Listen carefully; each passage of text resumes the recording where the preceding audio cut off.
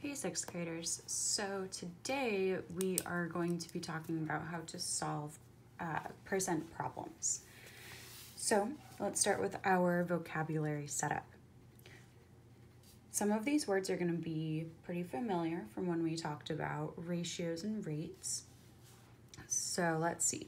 A proportion is an equation that shows that two ratios are equivalent. Remember, equivalent means the same.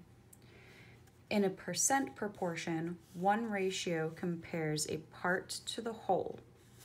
The other ratio is the equivalent percent written as a fraction with a denominator of 100. So let's look at what that means. So how do you compare part and whole? So we can do it as a fraction. For example, 2/5. The part is the top, the whole is the bottom.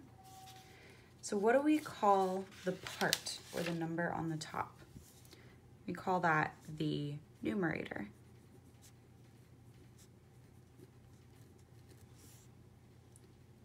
And the whole, or the number on the bottom, is the denominator.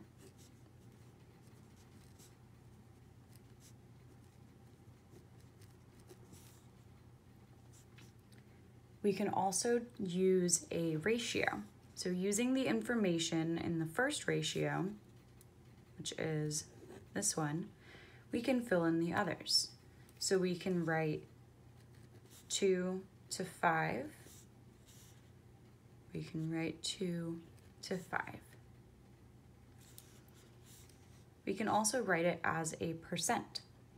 So 2/5 equals something, the percent, over 100.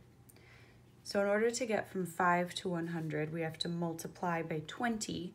So 2 times 20 would give us 40. So 2/5 is equal to 40 over 100, which would be 40%. So 40% of 5 is 2. So we're gonna go ahead and go to the next page. So there's a couple of ways that we can solve percent problems. The first way is to use a number line. So if you know the part and the percent, you can find the whole or the total. We've used bar diagrams, or in a previous lesson, they used bar diagrams to solve percent problems. Today we're gonna look at using what's called a double number line. And all that means is it's two number lines stacked on top of each other. So example number 1 says 10 is 25% of what number? So that means that we have the part and we need to find the whole. So we're going to use a double number line to model 25% and 10. To model 25%, we're dividing a number line into 4 parts. So we have 0 to 25, 25 to 50, 50 to 75, and 75 to 100. So there are 1, 2, 3, 4 sections. And in our second number line, we're going to write 10 at each 25% mark and add 10 at each mark to find the whole. So we start at 0, and 10, 20, 30, 40. So to find the number that's at the 100% mark, would go straight down, or we would add tens. And the number 40 is at the 100% mark. See, they are lined up. The 100% and the 40 are at the same spot. So that means that 10 is 25% of 40. Example number 2 says country music makes up 75% of Landon's music library. If he's downloaded 90 country music songs, how many songs does Landon have in his music library? So we have the percent and we have the whole. So we have to use the double number lines to model 75% and 90. So to model 75%, we'll divide our number line into 4 parts again. 0 to 25, 25 to 50, 50 to 75, and 75 to 100. So we know that country music would only go up to about this line right here at 75%. And that's 3 spaces to 0. So we divide 90, or the whole divided by 3, to find 30. So we'd add 30 at each mark to find our whole number. So 30, 60, 90, 120. The number 120 is at the 100% mark. So Landon has 120 songs in his music library. So let's look at some practice problems. So we'll start with A. So I'm gonna draw my number line on my paper in another color so I can see it a little bit better. So since I'm looking at 50%, if 30 is 50% of what number? So I'm gonna draw my number lines.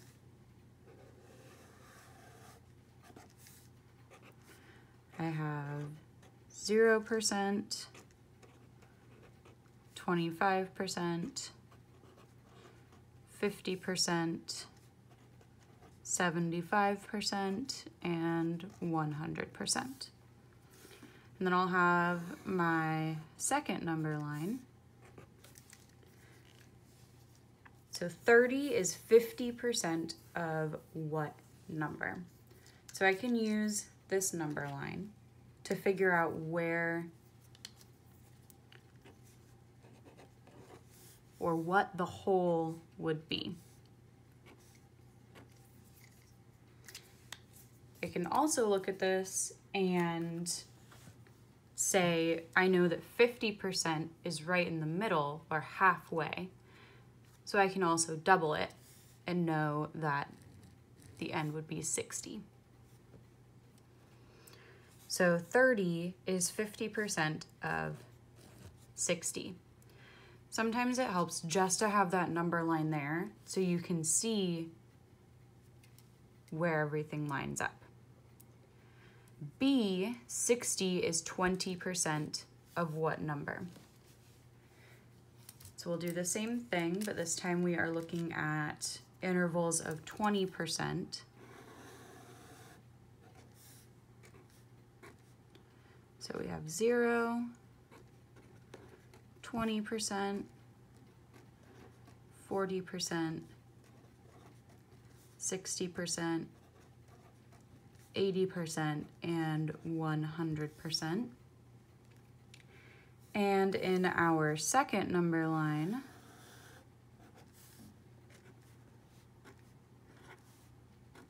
%20 is going to be 60. So then we'll add 60 each time to get up to 100. So 60 plus 60 would be 120. Plus 60 more would be 180. Plus 60 more would be 240. And plus 60 more would be 300. So 60 is 20% of 300.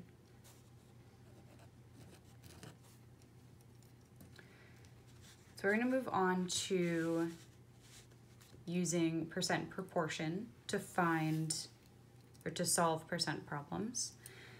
So we have our diagram here that shows part, whole, and percent. So we can use this diagram to show the part, the whole, and the percent.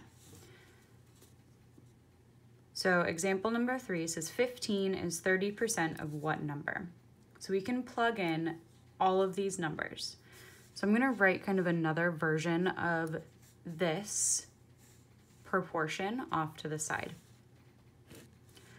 So part over whole is equal to percent over 100. So we can plug in all of our numbers into this frame to set up our proportion. So 15 is 30% of what number?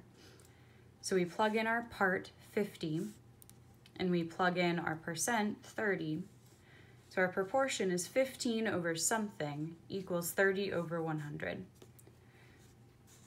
So we need to make the first fraction into an equivalent fraction. So in order to get from 30 to 15, we divide by 2. So we'll divide 100 by 2 to get 50.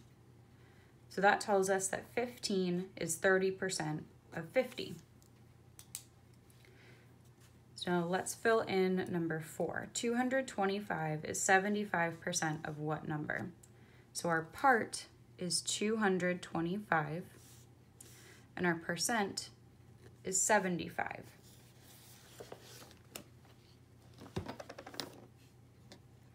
So in order to find what the bottom number will be, what our denominator will be, we have to either multiply or divide to make the bottom numbers equivalent.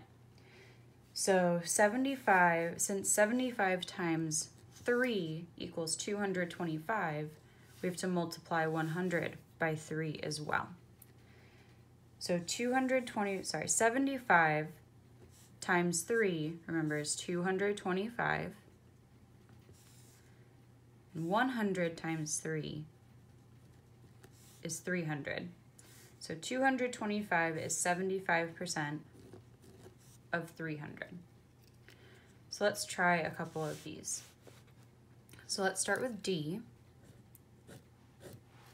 So 75 is 15% of what number? So I'm going to set up my proportion. So I know my percent, so it's going to be 15 over 100. We're trying to find the whole, and our part is 75. So first we need to figure out how to get from 15 to 75. So in order to get from 15 to 75, we would have to either multiply or divide. So we can multiply 15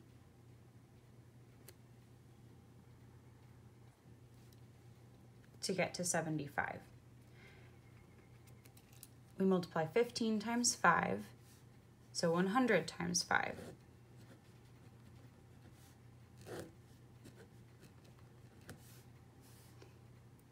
And 100 times 5 would equal 500.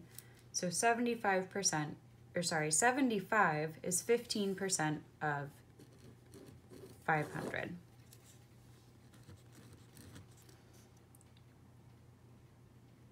Let's try E. So E says 9 is 36% of what number? So we'll set up our proportion again. Our percent is 36. We don't know our whole, and our part is 9. So to get from 9 to 36, 36 needs to divide by 4. So that means 100 needs to be divided by 4. And if we divide 100 by 4, we get 25. So 9 is 36% of 25.